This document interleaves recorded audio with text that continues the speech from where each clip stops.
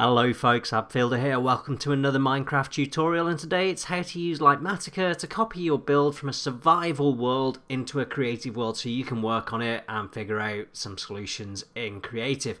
This is especially useful if, like me, you have an absolutely massive base.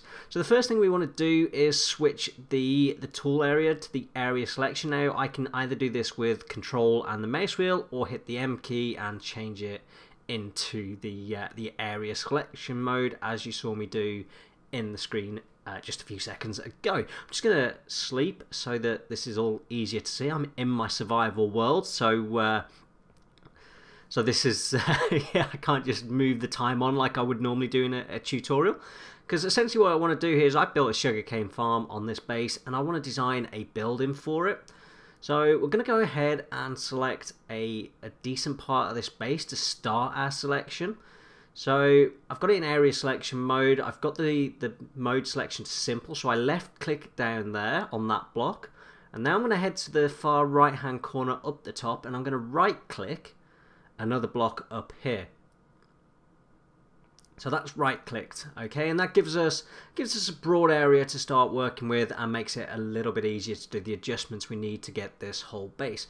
So now we've got that, what we can do in the area editor is go into the area editor and either left or right click to expand the area we have selected. So you can see I'm pushing that area out to try and get this pier that I've started building.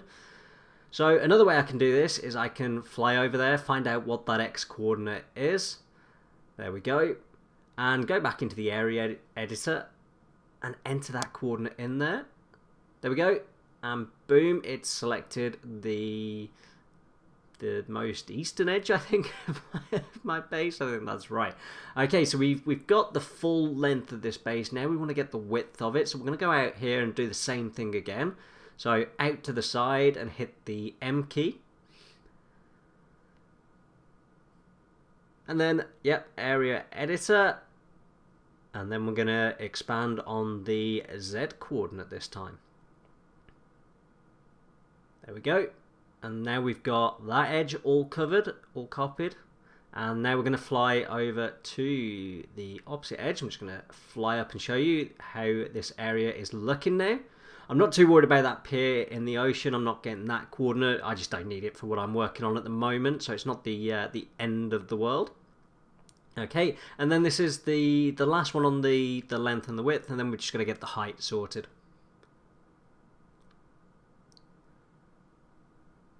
So make sure you get the right coordinate. You can see it move as I change that there, and there we go. That's now got the length and width of this base. The only thing we've got left to do is the height. So the tallest building on this structure, and the building that I actually want to get copied, is this sugarcane farm at the moment. It's not going to be. It will change.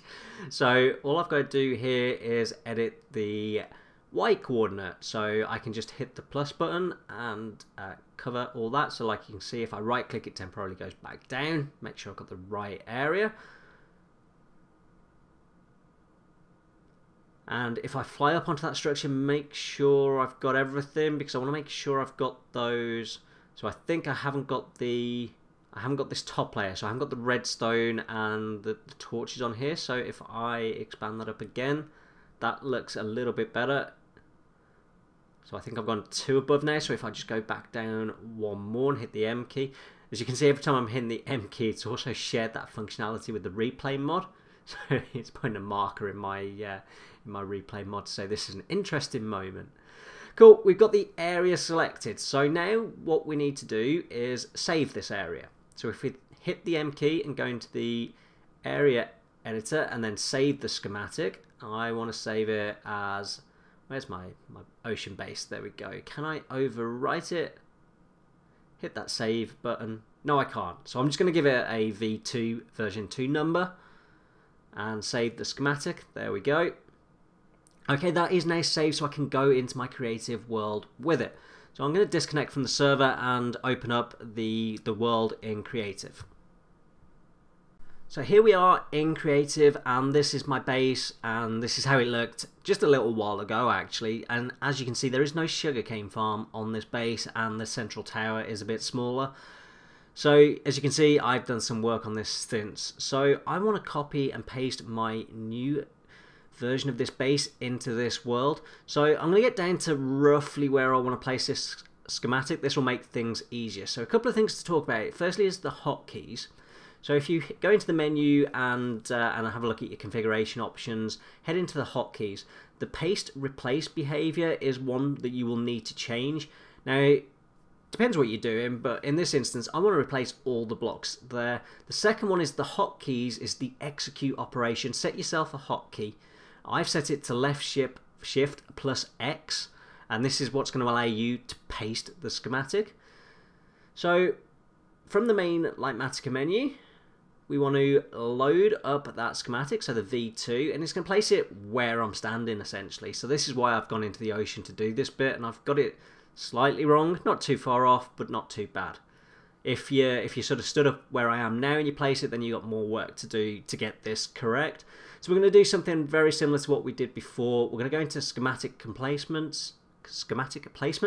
We're going to configure the placement on there, and we're just going to use the plus and the minus buttons to move this into place. So we'll get this lined up. We need to go 1, get that right. Move that across, and then we just need to move it forward just a few blocks, and just to the left 3 or 4 more blocks. There we go. Perfect. That's exactly where we want it. We do not want to move it, so I'm going to just set that to lock so I don't accidentally move it. I have done that before. Do not need to move this now. So the last thing I need to do now is I want to paste this, and we use the shift and the X button, but you have to be in the correct mode to do this. So if you look in the bottom left hand corner at the moment, it says area selection. So when I'm hitting shift X, it's not doing anything. And I've also got it set so that you can only paste when you have the stick in your inventory. You can change that. That is a configurable option. But I've done it so only when the stick is in my inventory. As you can see, that is completely invisible at the moment. It is just the schematic. So if I go through this, and I've gone into mode 6, grid paste schematic in world, I'll tell you now, this is incorrect. Didn't work. You want to go down to 5. You want to paste that schematic into world mode 5. Have the stick in your hand, and if you've set the hotkey the same as I have, shift and X, boom. There we have it. Now that is pasted into my world block by block, and as you saw, that's completely instant. So I'm just going to unload that schematic now. So there's no schematic loaded, as you can see. I'm just going to clear the selected area as well, because I've got that little bit selected. So if I just clear out the coordinates, and there we go. That's how you copy and paste your world or your build into a creative world, so you can work on it and do some plans. That's what I do. I find it incredibly useful. I hope you find this useful. I hope you found the video useful. If you have, give it a like, and please consider subscribing to my channel. I'd really appreciate that. Anyway, folks, I'm Appfielder. That's all I've got time for today. Goodbye.